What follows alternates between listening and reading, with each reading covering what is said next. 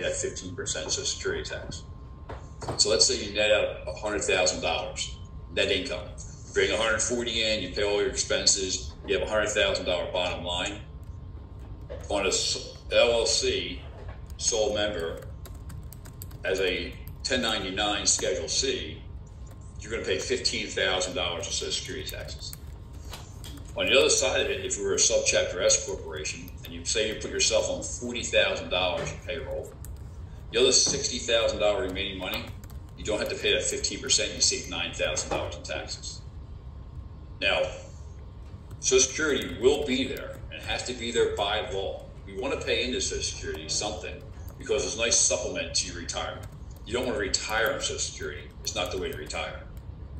But the thing is, it has to be there by law. The problem with Social Security is broke. And why is it broke?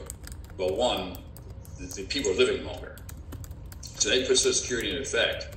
People at 65 you collected, average age people lived to was 56 years old, 56 years old. Now the average age is 77. So there's a 21-year differential there now. Okay, it's a lot more people collecting Social Security than were in the past. Another thing, people are having less kids. Less kids, less workers, less people paying into Social Security. So Social Security's having a hard time. That's why they keep raising the age of Social Security. And every year they keep raising it, so you're chasing after that. I mean, if you're 30-some years old now, you'll probably be 70, 72 years old before you collect Social Security. That alone, they're going to tell you how much you can collect. You die, it goes away. So it's not really a great retirement account. You don't want to bank on that, but it's nice to have. So I'd like to see people, they did this on that, take that extra money, put it in your own retirement account. You put it in your own retirement account, now you can take it out when you're 59 and a half years old, take as much out as you want to. When you die, it goes to your heirs. It's just a good way of saving money. Medicare tax is 3% of that 15%. Okay? Medicare tax is the worst. Because if you make $500,000, I make $50,000, you're paying $15,000 in Medicare tax. I'm paying $1,500 in Medicare tax. You don't get a gold card when you retire. You don't have better coverage than I have. We have the same exact coverage. So why would you ever want to pay more money into Medicare for no reason? So if you have the opportunity to become an LLC and have your, the main brokerage house pay your LLC, it's definitely the way to go. 100%. Okay, but if you're a New Jersey resident and you work for a brokerage who has a PA base, can you set up an LLC in PA? So, yes, you can set the LLC up, but it's not going to fly with the state so much if the state audit you. What you can do is you just collect all your money. You collect all your money as an individual, then put it into your LLC yourself. Okay, and then do all these things in the LLC that way. Okay. The state of New Jersey, for some reason, just does not like to see that. Okay. All right. So that's something maybe if we have any New Jersey residents here, they could talk to their accountant about. They'll talk to their accountant if they want to do that. Some people like to be that creative or want to do that. Be careful when you talk to an accountant or talk to a lawyer. They'll set the LLC up, but they won't take that subchapter S election. The reason you want to be a subchapter, an LLC first, because they can be taxed any way they want to be taxed. So that's a major thing right there. Number two, LLCs don't have to follow all the rules that corporations have to follow. They're the same protections as corporations, but they do not need to follow all the legal laws. Like, for instance, have a meeting once a year for your corporation. Different announcements and pronouncements that you do through a corporation. You don't have to do that. They make it simple. You really get your corporate kit. You go through it once. You put it away, and that's it. There's no corporate resolutions for every time you do something outside of the box with an LLC. Okay, that's to make it easy. But an LLC, again, is taxed like a sole proprietor until you make that election be taxed as a subchapter S corporation. Okay. What questions should agents be asking if they're going to be meeting with their tax professionals? What questions should they be asking to ensure that these things are covered? Well, first I would think that they should, if they're in Pennsylvania, ask if you can ask your brokerage, house if they'll allow you to become an LLC, which they 9 times out of 10 they will. Talk to your accountant to become into the LLC. Take that subchapter S election. Get yourself on payroll for something, and then start putting all your expenses through your corporation. Both New Jersey and PA. I mean, you got to talk to your accountant. You got to talk to your accountant in the sense that you want to make sure that you pick up all the expenses you can pick up. Okay. Quick question for you. I'm sorry. Good, you got okay. Yeah. So I represent new agents, right? I do a lot of work with newer agents, and when I hear things like accounting and all of this stuff you're speaking of, again, I understand it, but most people do not. So what would be like the top 5 things that you believe that a new agent needs to understand when they become a real estate agent? Because again, a lot of the things that you're speaking about, we are businesses and we need to act like businesses, but majority of the agents that we see, they come from a 9-to-5 workplace and they have trouble understanding that they are a business and how to operate like one until things go crazy or something pops up. You just interrupted him in the middle not really of maximizing on certain things and they realize it 10 years later. When So they didn't ask more what would be questions, something ask a that long I can ass bring question, back to my changing the new subject agents? completely. And I deal with agents nationwide, so I understand Do that you? certain states don't allow you to do the LLC thing. Sure. But outside of that, what would be something, just 5 things off the top of your head? He wants a that list of agents 5 should things at least after a long start ass to get a question, better grab on. interrupting a better the grip main on speaker. when they first start out. Okay. First and foremost, keep good records. Record keeping is key to anything. You're required to keep receipts, the actual receipts, for 5 years. So your credit card bills don't count.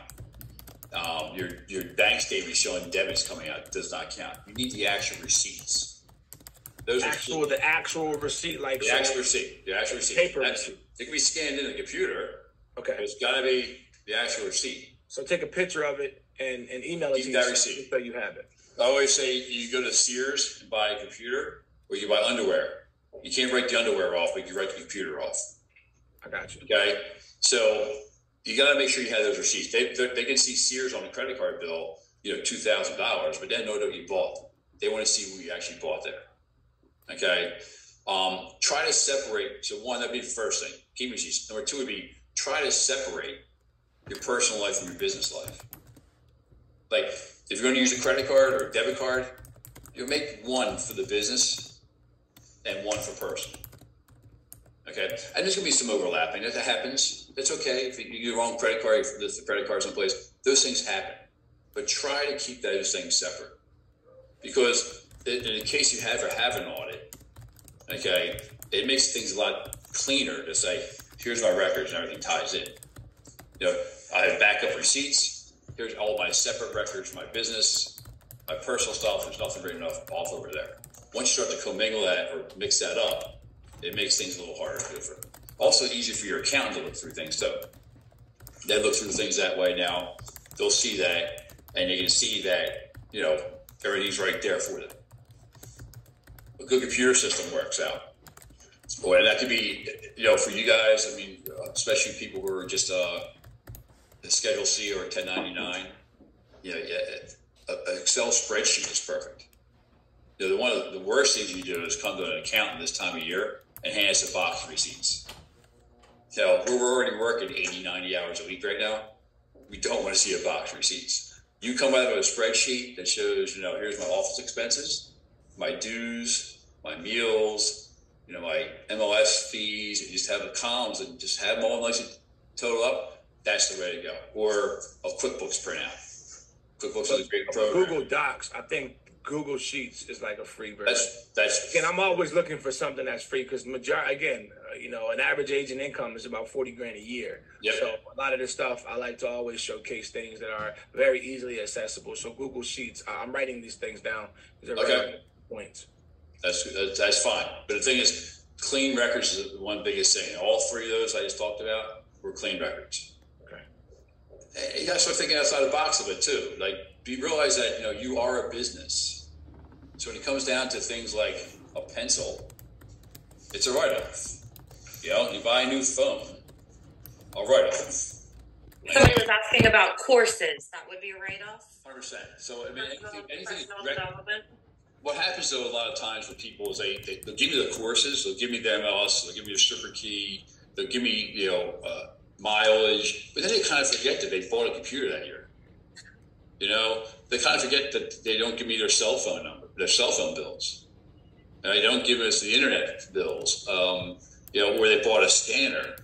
Those type of things people kind of forget. Like if you're actually buying something for your business and it's literally like legitimately for I'm buying this, I'm taking it to the open house, I'm showing clients, that's such a write-off. At the same time, you buy your kid an iPad, and it could be a write-off also, because you probably use the iPad too. You're probably picking it up and using it at some point. So those type of things, you can't buy 15 iPads, but you can buy 3 iPads in a year because you're having clients walk around with them. Think about it. Try to relate expenses to your business that you can actually try to relate and say, yeah, I could use this for my business. Let's write this off. Because, and that would include a home office too? So home offices are pretty hard to take with realtors because you guys do have a desk at an office. So IRS will not allow home offices with realtors. And there's many court cases against that. Oh. That's why you take your cell phone bill, you take your internet bill, okay, and those kind of things. But unfortunately, they won't allow that because 9 times out of 10 you have a desk someplace. Okay. And also, I think agents do a lot of meals and entertainment. Yep. So the meals and entertainment, again, you got to keep those receipts. But on that receipt, you need to put a name on there, who you're with. Okay. So I always tell people, do it that night. You're not going back, 2 years later trying to figure that out. They're not going to call that person. I've never seen that ever happen. So it could be, I'm at dinner and Alicia puts my name down and I was there with her. They don't know who I'm with 2 years prior. So the thing goes down to is that, you got to put a name down and keep those receipts also. Okay. But is there a window or does that have to be specific? Could it be a lunch? Could it be a happy hour? It could be anything. It could be anything. Okay. It could be coffee at Starbucks in the morning. It could be, a fine dining at night that costs $1,000. Okay. That's going to be each person. I remember I started off saying like snowflakes, how comfortable you feel writing some things off. It also comes down to, I think, the amount of money you bring in. So if you're doing $250,000 a year in commissions, you could have $15,000, $20,000 of meals and entertainment, but you couldn't have $15,000 you're doing $40,000. Doesn't make any sense. Okay. So the thing would be is just you got to think about how you're doing that year, how things are going. Also stay away from like birthdays. Okay, don't you go to dinner on your birthday. You try to write that off. They know it's your birthday. Don't do that. The holidays, stay away from those. You're not going out with clients on Christmas or Easter or Hanukkah. You're not doing those things. So keep track of those too. So they would be a red flag. It would be. I mean, get you audited. Correct. Because obviously it could happen on Hanukkah or. Well, could. And I've been with people on Christmas Eve too, so it's definitely gonna happen. So. Oh, I got one for you. Sure. What about virtual assistants? So, that's a very good question. Virtual assistants is actually an issue with the IRS right now. So if you have anybody you're paying, a virtual, not non-virtual, you really should issue a 1099 to that person in January. Okay, 1099s are due out the 31st.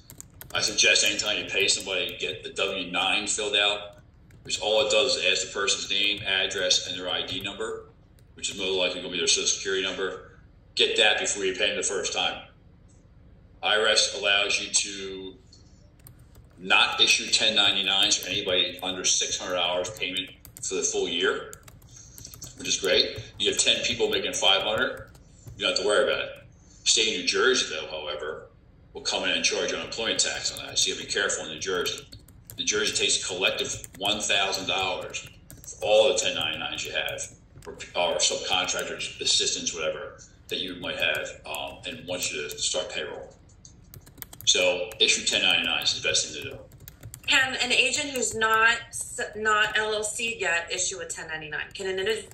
Yep, individual can issue 1099. So and under $600. Okay, and then but anything over 600. Anything over 600. Yep. Sorry. And then what if the VA is overseas? Well, then you can't really issue 1099, so then you're fine.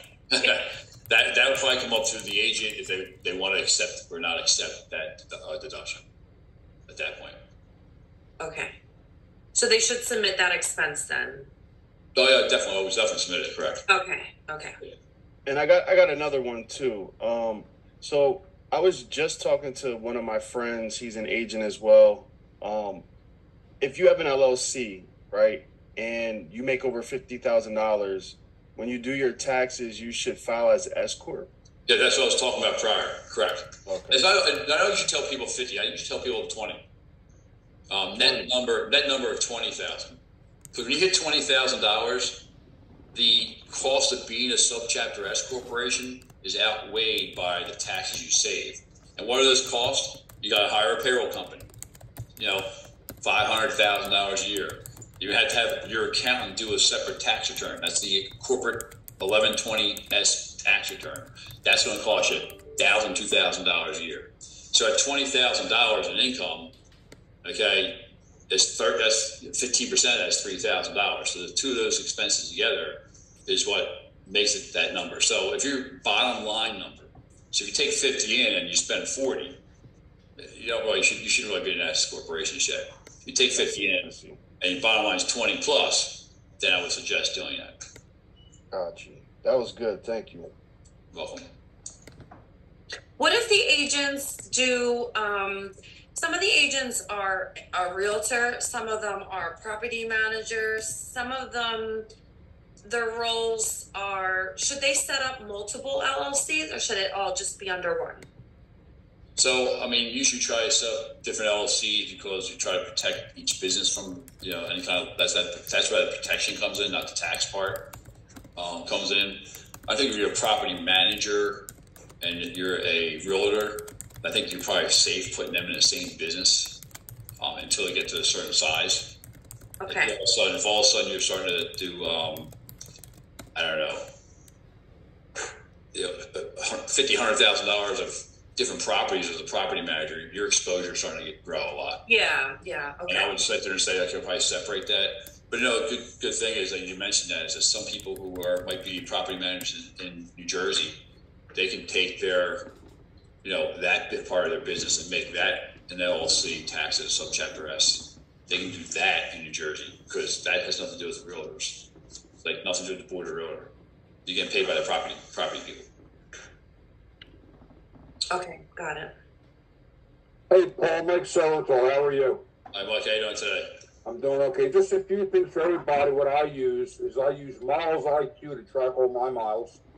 Okay. In fact, I just resubscribed for another year. Tracks all your miles. You can set it up as far as if it's business or pleasure to keep things on track. I've been using QuickBooks for years, and it just makes it so easy for the accountant. Correct. You're right. It's great. When you send them an invite, they get into it. Bing, bang, boom. It's done. It's great. As far as forming an LLC, as far as yes corp, all that, as far as what you just talked about, my accountant told me, as far as me being a realtor, I'm also a notary. I'm a closing agent. I have an LLC. But as far as setting things up, they told me I could use like $200,000 as a benchmark of going LLC. The expenses of setting that up, like you just explained, as far as the payroll company, new agents, it's hard as hell as it is for a new agent with all their expenses, as far as business cards, signs, branding, all that kind of stuff.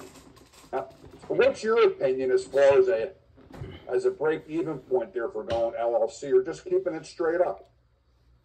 So, like I said, my break-even point would be a net income of about $20,000. Huh? A net income, okay. $20,000. Yeah. So, if you have $50,000 gross, you have $40,000 in expenses. No need to be an LLC. $50,000 gross, 30 in expenses, you really should consider it. It'd be subchapter S, because the amount of money you save is astronomical. And I'd rather see you take that money yourself, invest that in your own retirement accounts, than give it to the government and have them put it in Social Security.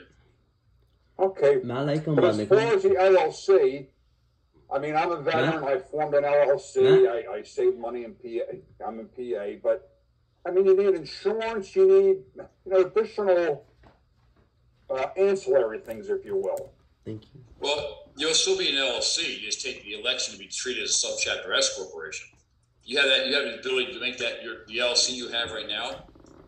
You have the ability the first 75 days of any given year with an existing LLC, which takes you to March 15th, to make that election for the current year. So, Mike, you could actually make that election for 2023 and operate the whole year as a subchapter S corporation. Doesn't change your corporate structure at all. Your corporation, your ID number, your LLC, all still intact. There's nothing at all with your corporation, legally or anything. It just changes how you're taxed. Okay. I mean, honestly, I have never lost a discussion or argument on this case. I probably 90% of our clients come because accountants are not telling their clients to change over from an LLC to a subchapter S. Okay, I'll have to look into it then. Thank you, Paul. You're very welcome. Well, I got a quick question for you.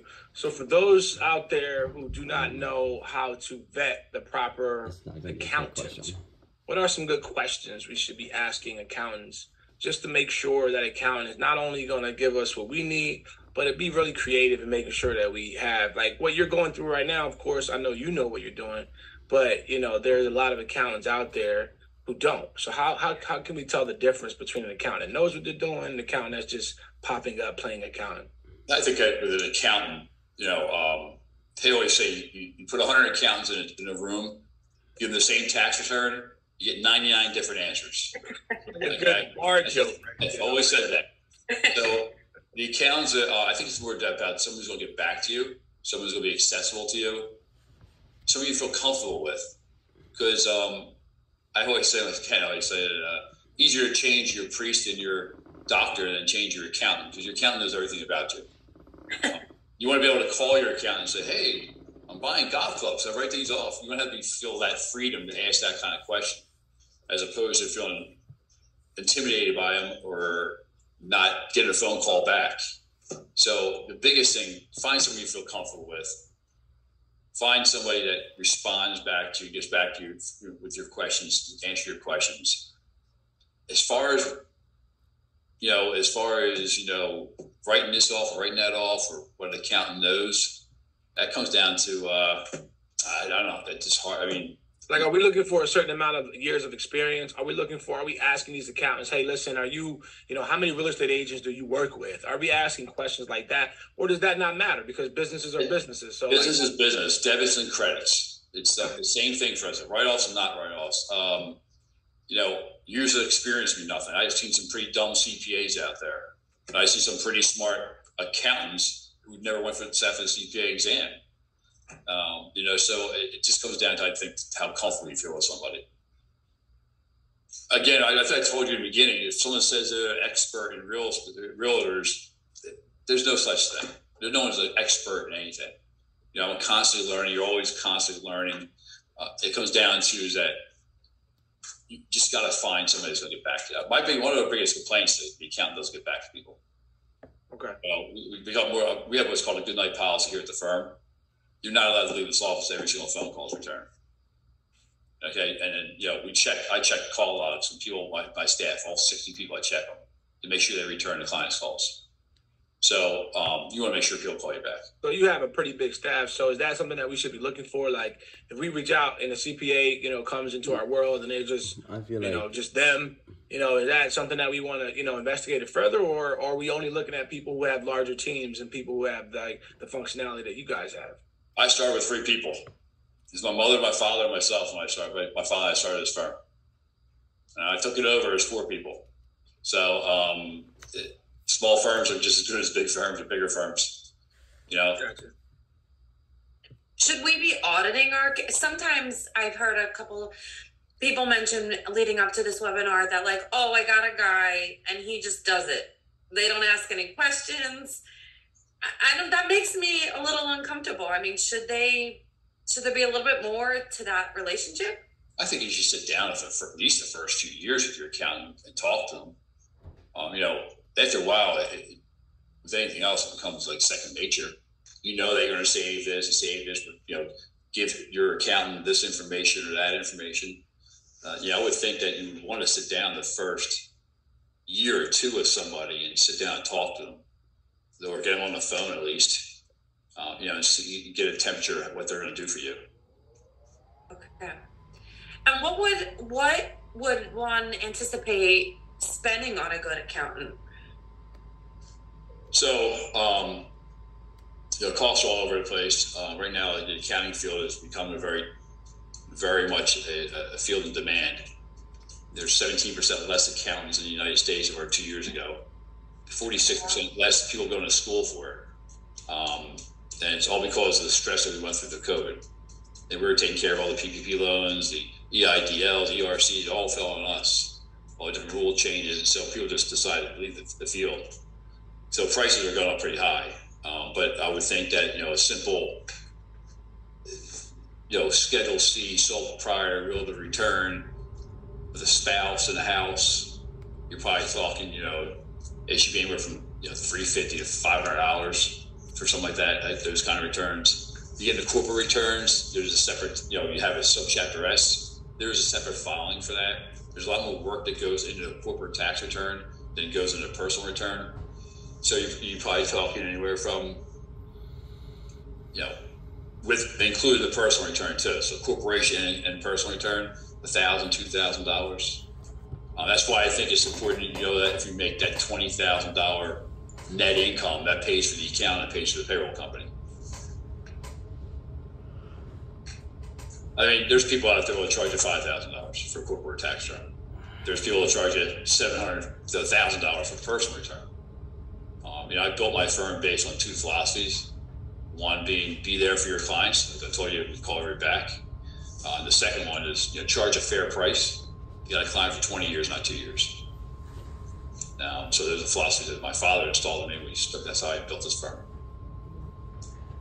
That's amazing. So I see here in the chat, someone asked about going back to the VAs, it being tricky because some of them are companies instead of an individual, but I would imagine that's kind of the same as you pay a company to do your marketing, your printing or whatever, or does that make a difference?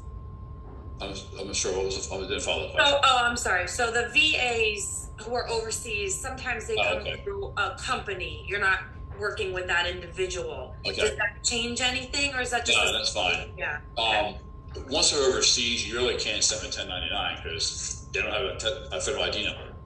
Okay, so you can't do anything. So you just got to keep good records that you sent the money over there, and you're fine. If they're in the United States, any individual, any LLC should get a 1099, unless that LLC can prove its tax as a subchapter S corporation. Corporations do not need to send 1099s to. Okay. Did I answer that question? Yes, thank you. And then that would apply for maybe a high school or a college student that you would hire to do tasks. Admin stuff. Sure. Mm-hmm. Correct. Okay. What else should we get to before we wrap this up? My time is, unfortunately, Alicia, my time is supposed to be enough. I got a couple minutes left. Okay, perfect. Well, is there anything that you want to wrap it up with then? Or? No, I mean, just, Alicia has my email address. If you guys want anyone wants to reach out to me, it's fine. If there are any additional questions, no problem at all, please. Thank you very much for your time. Thank you so much for your time. Paul. Thank you, Paul. You're very welcome. Thank you very much. I hope everybody got something out of this. That was actually informative, Paul. Thank you. Yeah. Thanks. Hey, Justin. Thank you, Paul.